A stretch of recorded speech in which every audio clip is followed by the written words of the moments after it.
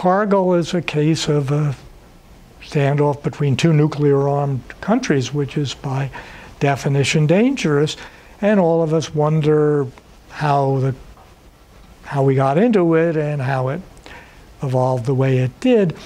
And I do think the stability and instability paradox played a role here. I want to qualify in a minute, but first the basic point is that Pakistan had exploded its nuclear weapon, demonstrated it was a nuclear state, and I think it gave Pakistani leaders some confidence that they could use that as a shield behind which they could do provocative things, just as the stability and instability paradox indicates. Now, they tried to reduce the risk. They claimed the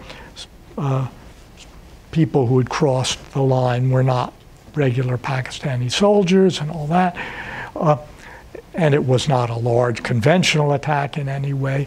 But I do think their bomb emboldened them by believing they could deter India.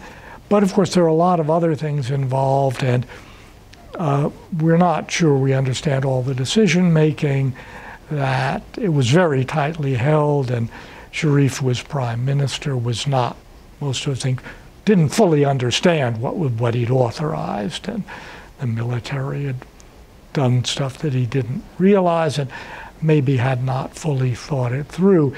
But at least on one level, I think it does represent the operation of the stability and instability paradox.